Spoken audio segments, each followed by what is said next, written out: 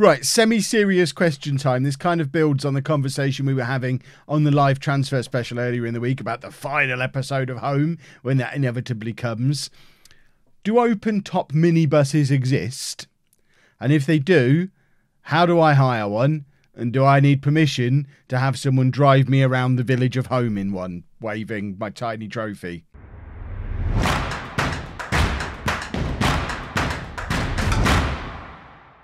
Hello and welcome to part 223 of It's Coming Home. I'm Kev, and coming up on today's episode, we play one of the 5 clubs in world football who are bigger than us, according to the reputation rankings at the end of last season. Atletico Madrid in the Champions League, and then we're at home against Bournemouth in the Premier League. I know I advertised Arsenal and Torino. I don't know how I didn't notice we were playing Atletico Madrid. Obviously, that's the game we need to show, because it's an actual Champions League group game we're at risk of losing. Which it's been a long time since we've had one of those. And this is the team. Oh, in fact, before we do that, forget the team. You haven't seen anything. This is the form that we've been in since you were last with me. It's been going really rather nicely, apart from the one blot on the copybook is because Riyad Saidi is in goal for Brighton, and he's an incredible goalkeeper. I always knew he was good when I spent all that money on him way back when. 30 years old now. He's... I think he's the best goalkeeper in the Premier League. And yeah, he just shut us out completely. But other than that, form has been excellent. This is what the Premier League looks like. We are still on course for the invincible season that I want so badly. Thor is still scoring goals for fun, and Walter Silva is looking like an excellent signing, which is all good stuff. We started with a win in our Champions League group as well, beating Slavia Prague 2-0 at home, as Pancic playing out on the wing as an inside forward, grabbing 2 goals in that game. And that leads us to today against Atletico Madrid. And we are trying another left winger. This is kind of life after Mira, and Diarra not really doing the business. In fact, Diarra needs to move up onto the bench, because I think the Diarra opportunity might be coming to an end. He's 22 years old now, dropped down to 3.5 star current ability from the 5 he had initially, 2.5 star current ability. I know it's my fault for not playing him, but then I couldn't really play him. We had Mira ahead of him, and he's not really the player for the last year and a half that he was there when I really thought, there especially, I thought we had an absolute superstar on our hands. And at that point, probably should have pulled the trigger and played him. We did sell Cerelio with the plan to do exactly that. And then I kind of ended up playing Mira out there for an entire season. And I think I probably missed the boat on Diarra. We'll see. He might prove me wrong as the season goes on, but I think his opportunity might be coming to a close. Augusto, he's always going to start ahead of him on that left-hand side. But Augusto's injured today, so Ben Young's going to try out there, because Ben Young deserves some game time. And I like having an inside forward out there. I think the thing with Diarra, and we've talked about it before, he's an out-and-out left winger. I think for him to start regularly over there, we need an inside forward on the other side. Goff and Flager are both proper wingers and very good at it. Circumstances just weren't right for Diarra. I'm sure he'll go on to be a very good player somewhere else, and he might still turn it around here. But once again, I'm picking someone else ahead of him because I'm a monster. In other monstrous news, I have agreed to sell Mendes. You probably saw it when I took him off the bench a second ago. Can't actually find him now because I've got every player at the club on it. There you go. Mendes is going to be joining Fulham in January for a fee of... it's about £35 million. How do I actually see that? £34.5 million, which, yes, it's less than his current value, but he's on a lot of money. He's our 4th choice attacking midfielder. Now Salas is emerging as well. He was starting to moan about not getting any game time. He's not played at all this year. We only paid £5 million for him. We got 4 pretty decent years out of him, plus his couple of development years. It's a shame, but again, this is the downside to the transfer policy we've had for 6 or 7 years now. You do get the stars who come through and become world superstars, like Mira, like Aleth, like Augusto. Who else is an example? Juranovic. You get those youngsters who become absolute superstars, but then you get others who you think will be and don't quite make it. It's one of the perils of youth development. But to then turn a massive profit on players like that, I can live with that. We've made a £30 million profit on Mendes. We only spent 42 million on Silva, who's a much better player. So I think we win there again. But this is the team that we're playing against Atletico Madrid. We are away from home. This is our first big Champions League test of the season and our first group stage proper test for many, many years. We're going with Powell in goal. A back four of Silvio, Duranovic, Lee and Meyer. Zupancic and Robert in midfield. Young, Silva and Goff behind Thor up front. We don't have a striker on the bench, I've just noticed, which is probably something I need to remedy. Although I guess, actually, that being said, we've got Young out on the wing. That must be what past Kev was thinking. So I'm happy to leave it as is. We have played Balde in a League Cup game and he did score and play very well. So he is in the back of my mind, but looking at the bench, to have Balde on it as a striker, the man who misses out is going to be Diarra. I can't push Diarra behind another player in the pecking order. I've got to give him a fair crack of the whip. He has, or had, the potential to be an absolute superstar. And as much as the likes of Mendes, you could say, well, I gave them a good opportunity and they didn't quite make it. That's fair enough with Mendes. Diarra is kind of the opposite. Whenever he got a chance, he looked really good, but I didn't give him enough chances. So, yeah, I've got to try and force myself this season to give Diarra some game time when the opportunity presents itself. And I know you're all saying, Kev, the opportunity's right there. You're playing Young on the left wing. I know, but it's Atletico Madrid, and I'm afraid to play a completely untried player. Ben Young's a World Cup winner. You know, actually probably wasn't in the squad when we won the World Cup, but he's an England regular now. Diarra's at this level completely untested, so it doesn't feel like the game to test him.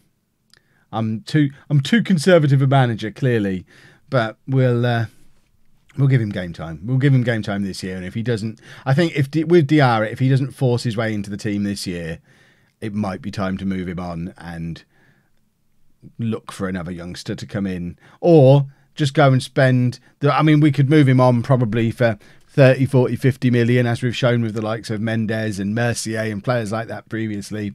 We could go and spend that money on a really good left winger to get us through the last year or two of the save. So we probably don't need to replace him with another youngster. We could just say, okay, that experiment didn't work. Let's basically go and swap him for a world-class player, like we've done with the Mendes-Silva situation. Right, we have been the better team here. Keep doing what you're doing. Let's win a football match. A draw away from home against Atletico Madrid would be excellent.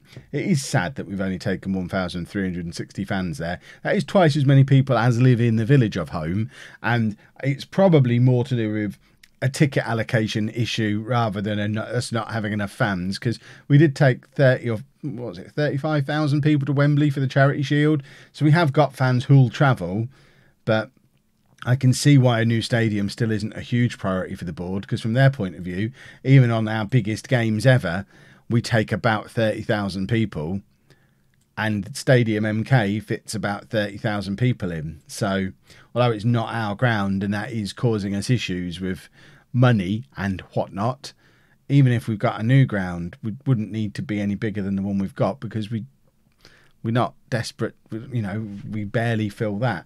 Right, a couple of substitutions on the 70-minute mark. Diarra comes on for Thor. Young goes up front, Diarra out onto that left wing, so we are giving him the opportunity there. And Bogarski, with his no longer wanting to leave the club situation, getting more opportunities. In fact, we probably need to offer him a new contract. This is a weird thing to do as we're bringing him off the bench in a Champions League match. But, you know, he's no longer wants to leave. Let's say, right, you're coming on to play against Atletico on the condition you sign a new contract. There we go. Contract agreed as he comes off the bench. And hopefully Bogarski, who looked like he was going to be one of the youngsters that didn't quite make it, hopefully now he's got his head sorted out, he might just turn around and become the player I thought he was going to be 18 months ago, before he got all silly. And okay, he got silly because I signed Robert, but he is starting to get more game time again this year. The only issue with that is it means he is directly in the way of Ribeiro and Diaby, who are the next ones coming through. But we have too many wonder kids. I think that's the problem we've got here. And, you know, only some of them are going to make it. I can't pick which ones they are. I'm only the manager. I don't get to pick who plays and who doesn't. Right. last substitution, Drame on for Silva. And, I mean, this is a good result. Let's have 10 minutes of passion. But they're disenchanted as well, and we're getting passionate. But 0-0 away against Atletico would be good. If we could grab a winner here, it would be great. And here is Diarra to Drame. And Drame beats his man, finds Goff. It's back with Drame again. Zupancic from range, looking for another worldie, like his Champions League final goal. But he didn't quite get enough dip on that one. It seemed to float more rather than be hit with the pace that caused his Champions League final one to dip. And that is a lovely challenge from Lee. He is one of the best players in the history of Holme, certainly the best defender we've ever had. And he's our captain these days. I mean, he's still not officially club captain, but he is vice captain. And with Candemill injured and not playing when he's fit, Lee captains us every game now. And couldn't happen to a nicer chap. He is a superstar. Plus, sells a lot of merch, so makes us a lot of money as well, which is important for a club in the situation that we're in. But we've gone to Atletico Madrid. We've not lost. Can't argue with that at all. They are, reputation-wise, one of the few clubs left in the world bigger than us, and they haven't been able to score against us at their place. So that, to me, looks like a good result. And now we will go to Bournemouth and see how we perform with the world-famous, trademarked Champions League hangover. So, as usual in the post-Champions League games, big changes. We've got Radovic coming in goal. Juranovic and Lee both keep their places because I've pretty much given up on Hervé. Not even on the bench. Silvio and Joksimovic as our fullbacks. Cristiano and Bogarski in midfield. Diarra, Mendes and Flager behind Young up front. Drame would have been there. I'm almost tempted to put Salas in, actually. Drame is injured, though, which is why he's not in. But I think we probably go with Salas, don't we? Because Mendes is on his way out of the club. So we may as well play the player that we're going to be keeping. Let's get Salas making his full Premier League debut. He has come on as a substitute once or twice before. But let's see what he's like playing from the start. He might be wonderful. Bournemouth playing with basically a back eight there, which is really ambitious. They have got former home player Gustavo Torres, who was a winger when he played for us and seems to have become a central midfield. I think he did play one game in central midfield for us, but clearly they don't play with wingers. So rather than converting to a fullback like I do with wingers, he's gone to play in central midfield, which he looks. It did look like he's the most attacking of their central midfielders, although I think he was a number 3, so now he's not immediately. He was on that side, looking as the one who was slightly further forward, but he switched over almost straight away. Right, Diarra, this is his chance. We talked about him earlier in the episode. He has a nice little run and then wastes it completely. That's what I mean. He's not quite there, is he? He was 2 years ago. He scores that, and it might just be that he's not in form because he's not been playing games. But the fact that his star ratings are dropping. And I know I put too much importance on the star ratings, and you'll all tell me about it, like you always do. But that was wasteful. Joksimovic now to Salas. Salas back to Joksimovic. Joksimovic with the cross looking for Diarra, and he misses again. Is Diarra the new scapegoat? Feels a little bit harsh, especially when we've got someone like Joksimovic in the team who's basically in the same situation. For 2 years, I've been saying to Joksimovic, or saying about Joksimovic, he's not real. I can't say it to him, but I've been talking about him, saying that it's the time for him to be our first choice right back. And then Mayer just continues to get better and better, even though he's old. Right, we've been the better team. Are we really going to have an entire episode where we don't score a goal? Home historians, when was the last time that happened? A completely goalless episode. Diarra with the free kick looking for Lee, who can't quite get there. There's Salas picking up the scraps, and Silvio plays it out to Diarra, who has been the only player to really create anything. As much as I've been picking on him, he's been involved in every highlight, which you can't say about any other attacking player we've got. Joksimovic now cross towards Young. Diarra's there, and Diarra scores. Hurrah! It's an own goal. Oh. That could have been the redemption story if he'd have scored there. Bogarski playing it out to Joksimovic. Let's have a look from this angle. It's a comedy of errors. Flager I'd forgotten he was on the pitch. Flager has not been involved at all. And it is a clear own goal. But Diarra was there pressing. He was putting the pressure on. He made the own goal happen. Salas is apprehensive. He's not having a lot of fun out there. We have got Silva on the bench who can come on for him if need be. It looks like he's probably not fit enough to play a full match yet either. So I think we will make that change with Salis coming off and Silva coming on. Not Diarra, Salis for Silva. Although I say not Diarra, but he is one of the lowest rated players on the pitch. Bogarski can come off for Robert. We'll leave it there for now. We'll give Diarra another 10 minutes. But I'm not against trying Zupancic out on that left wing again, because we have an abundance of talent in central midfield. And I know Zupancic is our best one, but he had such a good game playing on the left wing earlier in the season. He was outstanding. So maybe Zupancic becomes our winger and we start playing some of these central midfielders. We've got Diarra, nogs it down. That's what one does at Christmas on the eggnog. Cross comes in for Bournemouth and Radovic makes the save. Another youngster who the time is now. He's got to start pushing Powell out of the team. Powell, I think he's 34 years old now. Right, what should I do for my final change? Diarra and Young are the two lowest rated, but Diarra is the one who's not fit, or less fit, tireder than Young is. And Young I'm willing to give more time to, because I know the circumstances about... I mean, both Young and Diarra have kind of been victims of the same thing, mirror, but Young hasn't had very many opportunities at all to play up front, so I'm willing to give him a few more of those, whereas Diarra, at least every game he's played has been in his own position. And, yeah, I don't know, I'm not feeling very excited about him off the back of this episode. Feel free to tell me that I'm wrong. I know you don't need my permission, that's the comment section every day, but still... I think Diarra is going to be one of the ones who slips through the net. This is the Diarra isn't very good episode, which, as those of you who've been around for a while know, means tomorrow will open with me telling you how great Diarra is, how he's got 8 goals in his last 6 games, how he's the first name on the team sheet, and he's my favourite player in the history of the club, because that's usually how these things work. So fingers crossed we get that happen again. But tomorrow's episode will be...